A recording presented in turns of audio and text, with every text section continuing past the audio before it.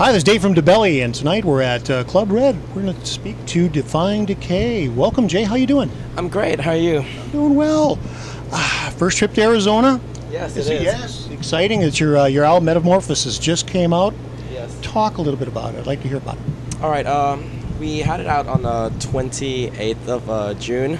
That album is very. The reason it's called Metamorphosis because I feel like it's us growing up as a band together, because the process really did change just from us being kids and writing music at home for fun.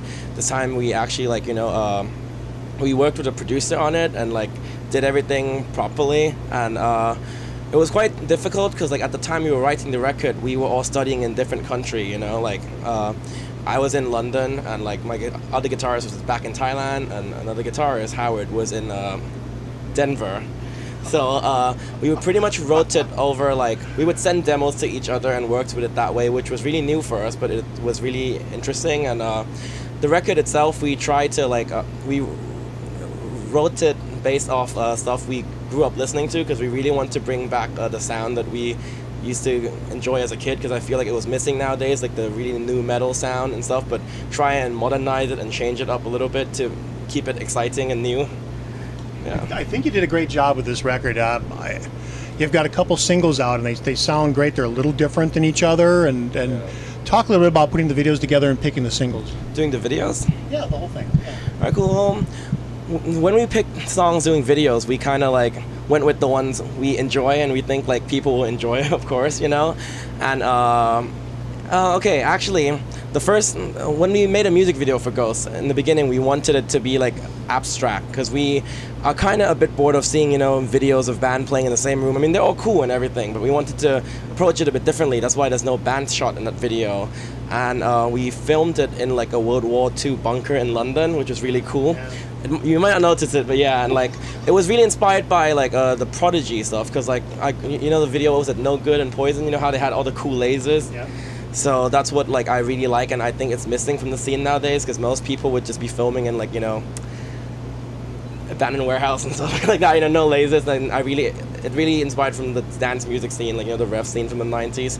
And actually Judas Kiss was the same video as Ghost in the beginning, because originally when we shot the video, we got the edit and we felt we need some narrative in it, so we decided to do the Judas Kiss video.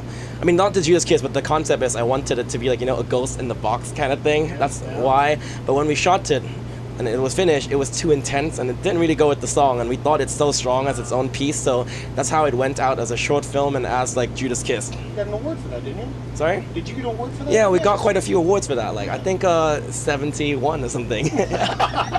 Yeah, we were not expecting that, so it was great. Well, yeah. I love the fact that you're using a cinematic approach to the songs themselves as far as the videos are concerned. You're right in that there are a lot of bands today that just sort of mail it in. They do the easy thing in the warehouse. Yeah. They only have a day, they take a day off the road and they go and they do the video. But you guys spent a little more time on that, and it certainly shows in the work that you're doing. Yeah. Talk a little bit about putting this record together, Metamorphosis. You spent some time to do that. I know it didn't happen overnight. Yeah. Talk a little bit about the process. All right.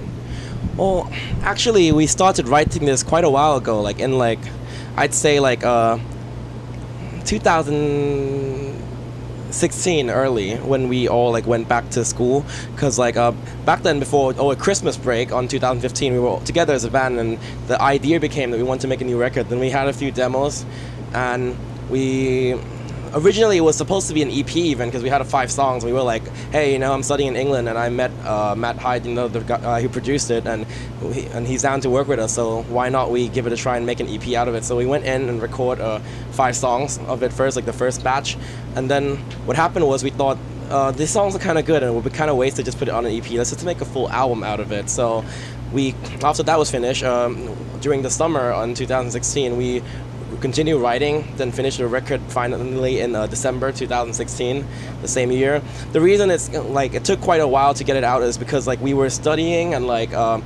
if we put it out while we study, I didn't really want to do that, because we won't have time to go tour, or do anything like that. And I don't want it to just be forgotten, or a record we put out online self-release, because I really liked it and I felt there was something special about it. Yeah. Well, I think the record came out great. I really enjoyed it. Your first trip now to America, you're going out touring, you're about 10, 12 days onto the road. Talk a little bit about the tour and how it's been going for you.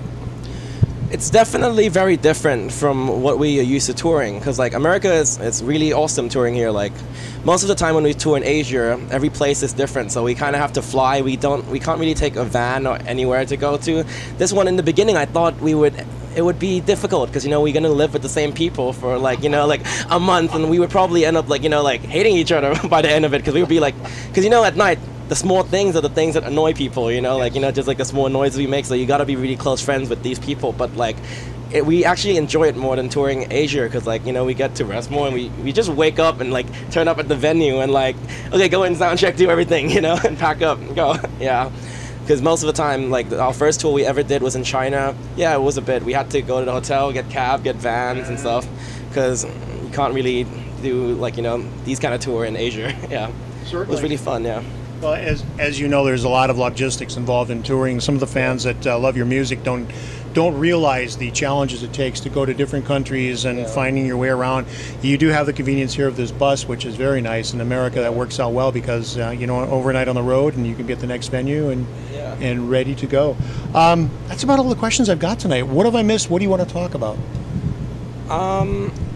I just like to say that like we have our album out, Metamorphosis, so please go check that out if you haven't yet. And we're doing this run with Betraying The Martyrs, so if you're in any of the cities we're playing, come hang out. We'll be at the merch booth. Come say hi. We're the first band playing on the bill. So yeah, it's really fun, and it's really special for us to come tour America and do these kind of things, because I'm glad to say, but like we are actually like like in Thailand, no metal bands come tour this many dates, and I'm really proud to be like representing it in this way.